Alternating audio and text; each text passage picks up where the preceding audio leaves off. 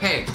Hey, what's up? What do you mean, what's up? You haven't uploaded a video in like a month. Oh, yeah, about that. If you really want to make this YouTube thing work out, you have to upload consistently. I know, but I do have some good video ideas. Such as? 24-hour photography challenge, I traveled across the world for a bubbly, what's in my camera bag. Wait, hold up, what's in my camera bag? Isn't that literally a ripoff of a Peter McKinnon video that you're watching right now? No. You don't think people will get mad at us for taking his video idea? Oh my god, I guess if that many people are doing it, then it's probably okay and totally fine.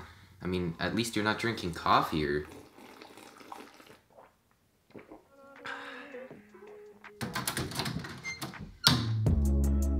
So what is in my camera bag? Let's start with the most important part, the camera. So currently I'm shooting on the Canon R6, that's what I'm shooting on right now. I picked it because it's one of the higher end models, but not as expensive as like something like the R5 or the R5C or something like that. That's pretty much it for the camera, not much more to say here, but let's move on to lenses. So I will always take with me my Canon RF 50mm 1.8. This is a lens I take everywhere with me just because of how versatile it is and you can use it for a bunch of different things. But next up I have two options. Depending on what the day looks like, I'll either take with me my 35mm 1.4. It's an EF lens, but I use an EF to RF adapter, which I'll get to later. This thing is heavy though, so if I'm not looking for like a very cinematic kind of planned out shoot, and I don't know if I'm gonna need it, I'll just leave it behind, and instead, I take this, which, it's not a very good lens. It's got like, I hate that. Anyway, if I were to upgrade, I would go for the 15 to 35 f2.8 RF lens, but that's like $2,000, so if you can't afford that, pick one of these up for like $100. Next, I have an adapter. So, like I mentioned before, if I'm using the 35mm, this is an EF lens. So I'm gonna need an adapter to adapt it to my R6. Basically, all this thing is a loop. On one side, you've got the RF mount, and on the other, you've got the EF mount. So it basically makes a tunnel from your RF camera to your EF lens. Perfect for if you have a bunch of old EF glass, but you don't wanna upgrade to RF. You just buy this $50, I think it was, adapter. Okay, next let's talk lens filters. I think there's only two that you really need. You could argue that there's three, but for now I'm gonna show you the only ones that I have currently. Number one, you're gonna need an ND filter. What this is basically sunglasses for your camera. So it's perfect for when you're shooting in bright light and you still want that shallow depth of focus, but you can't lower your f-stop because then it will make everything too bright. So what you do is you slap this on the front of your lens, turn it until it's dark enough, and then lower your f-stop all the way, and there you go. Now you have a nice shallow depth of field when you're shooting outside in bright sunlight. Next, this one is really cool. This is called a circular polarizer, and basically what it does is it allows you to make reflections disappear. So basically it works the same as the ND filter. You just turn the end of it. You won't see a visible difference really, but when you have it on the camera and you have a reflection, like such as in someone's sunglasses or the windshield of a car, there's just so many possibilities for this.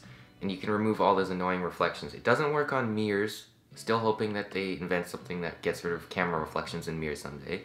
But for now, this works for getting rid of the camera reflection in any kind of glass or plasticky reflections. The third one you could argue belongs on this list that I don't have currently is a mist filter. Basically what it does is make bright lights kind of diffuse and give it this really nice glow. Next though, let's talk accessories. Extra batteries and a charger, card reader, drone propellers, extra drone batteries, extra memory cards, all those little things that you don't think you will need but you always end up needing. Next up, laptop and charger. These are the kind of things you're gonna need if you need to transfer your footage halfway through because your memory cards are full, or in case you don't want to lose your footage, and it just slides comfortably into the back of the camera bag, so it's just good to have. Now let's talk audio. I use the Rode VideoMic Pro, just mounted right on top of the R6, that's right there. I did have an issue like a few weeks ago where the mic wasn't recording anymore. That's because I think the previous owner of this camera dropped it and the actual internal part bent, causing it not to record audio anymore. Alright, let's talk drones. I'm using the DJI Mavic Mini. DJI just really has the upper hand when it comes to drones, and this one is small and portable. It's just under 250 grams, meaning you can fly it without using a license, which is really helpful.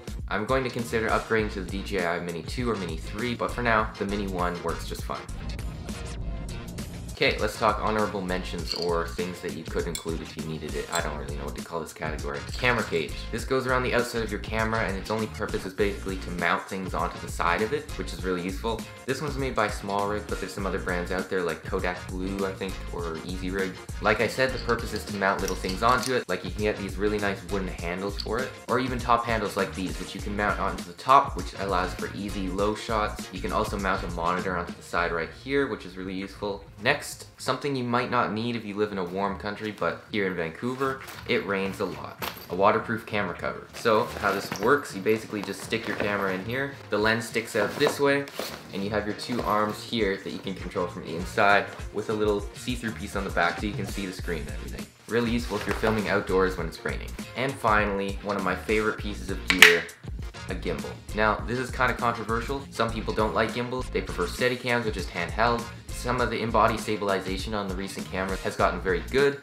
so you might not need the use of a gimbal if you have a stabilized lens as well. Another benefit, it folds up really small.